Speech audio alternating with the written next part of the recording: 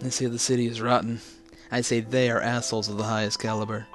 Reporters and scaremongers who want to dirty up the reputation of the greatest city in America just so they can get a taste of the almighty dollar or their 15 minutes of fame.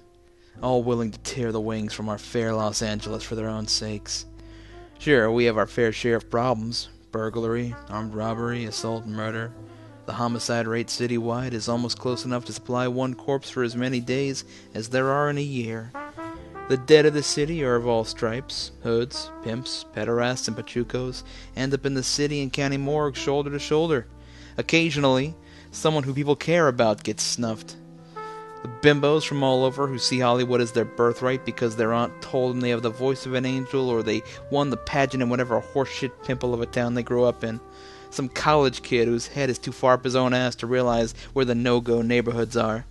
The broad who's a little easy and picks the wrong night and the wrong guy to become positively loose with.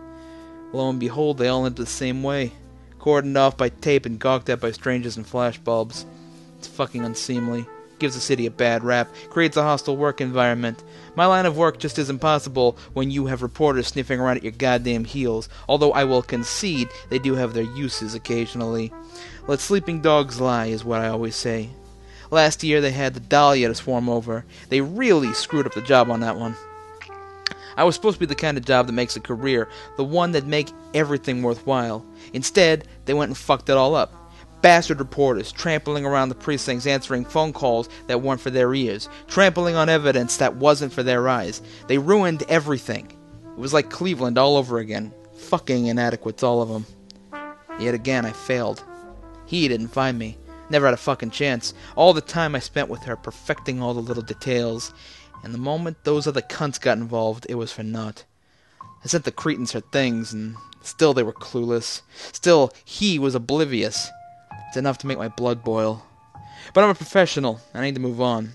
Maybe a change of scenery out to Chicago, or even on to New York. Perhaps San Francisco.